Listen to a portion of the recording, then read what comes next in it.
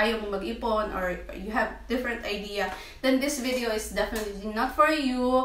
This is only for people who really want, who need help or tips para sila ay makapag-ipon more effectively.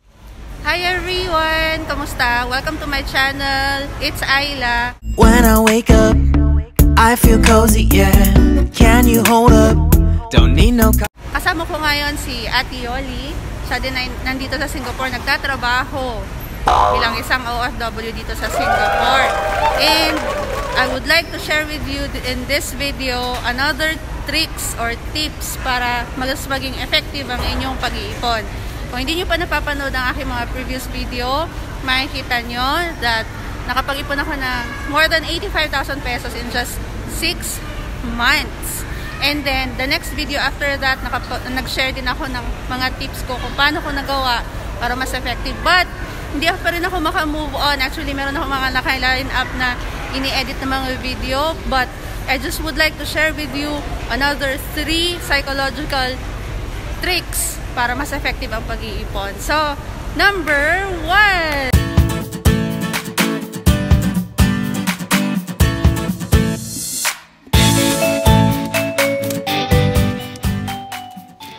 Para saan ka ba talaga nag-iipon? Kailangan isulat mo sa iyong, dapat maging clear kung para saan ang iyong iniipon.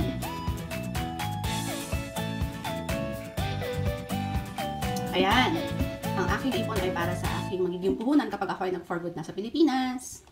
So, psychological trick number 2 is dapat bigyan natin ng at least 30 days rule bago natin bilhin ang isang bagay na gusto nating bilhin.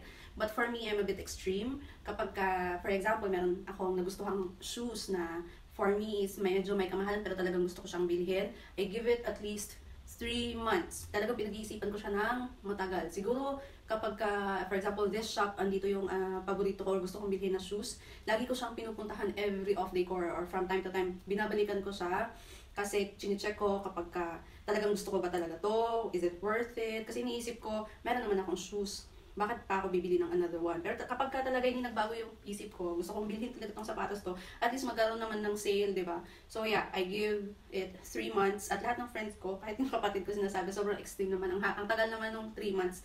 Pero yeah, ganun ako. For you, I would say maybe give it 30 days, 1 month, or 1 week. Pag-isipan mo muna, huwag kang bibili agad, una mo pa lang kita. But there are exceptions, of course, kasi ikaw naman nakakaalam kung kailangan mo talaga siya, yung isang bagay na gustong-gusto mo.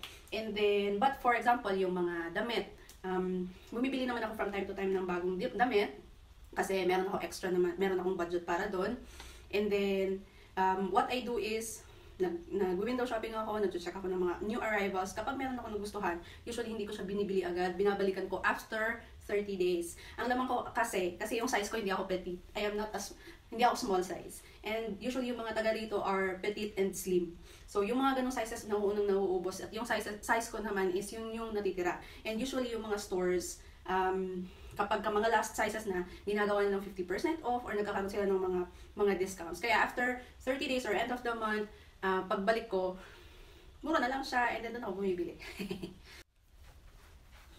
So there you go, my third and last psychological trick na aking i-share sa inyo is very important about conditioning your mind. For example, ano ba yung mga usual na pinagkakagastusan natin? You can answer that on your own. For me, siguro sa pagkain, sa like gadgets, because I also like buying stuff for my vlogging.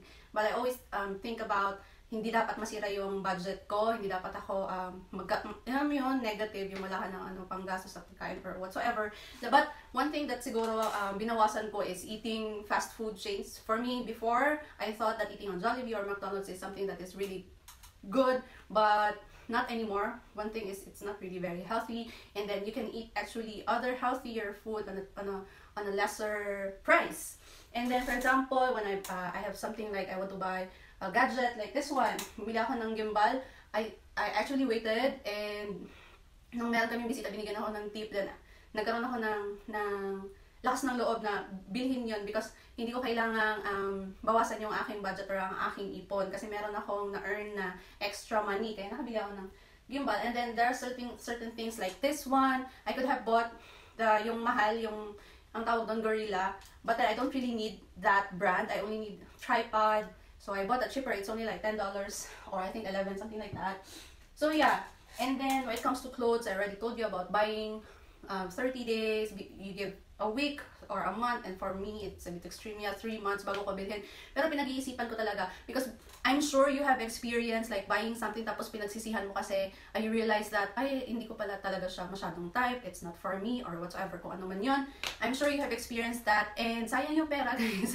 Sayang. And one more thing na weakness ko is drinking a really good coffee, and I am so blessed na meron kaming coffee machine sa bahay. So it's actually free. I enjoy good coffee and it's free.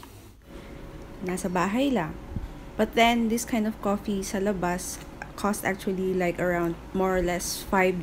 But when I'm outside, I don't buy Starbucks or those kind of expensive coffee kasi meron din namang mura sa food court which only cost like $1 or $1 something. So yeah. Lang din pong idagdag that ang magkaroon ng ipon ay napaka-rewarding for a person that grew up in poverty and take it really seriously to save. Not disregarding my responsibility to the church, to my community, and of course sa aking pamilya.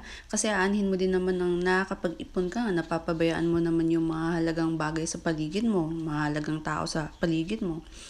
And as the Bible says, it is better to give than to receive, and giving to those in need is an act of giving to God. And for those people who think na pag-iipon ay mali, well, God taught His people in the Bible to prepare for a coming tagutom, right? So, as long as you're not exceeding at nagiging greedy ka na at nagiging focus ka na sa pag-iipon, napapabayaan mo na yung mga responsibilities mo, I think it is okay.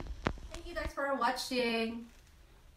When I wake up, I feel cozy, yeah.